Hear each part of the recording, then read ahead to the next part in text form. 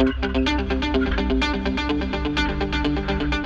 choose the correct Premier couplings and drawbar eyes, you must first determine the gross trailer weight, which is usually determined by the gross vehicle weight rating attached to the trailer by the manufacturer.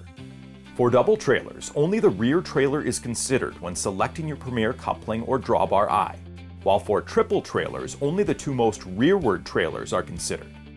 The second step is determining the tongue weight capacity, which is the maximum expected weight at the drawbar eye. If a hinged drawbar is used, the maximum weight will be approximately 1/2 the overall drawbar weight.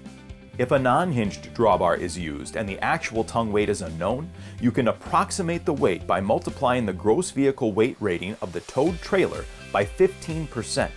However, best practice is to weigh the tongue when the trailer is loaded to its GVWR.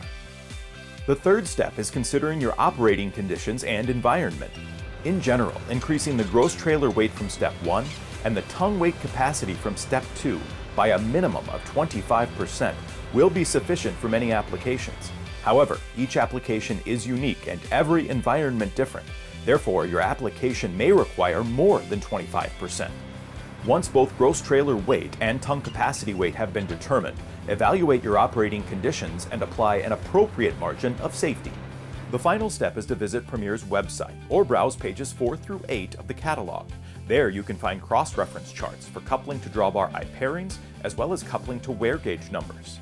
In addition, you can determine if one of Premier's premium options, such as Premiloy or Extended Life, are right for your application.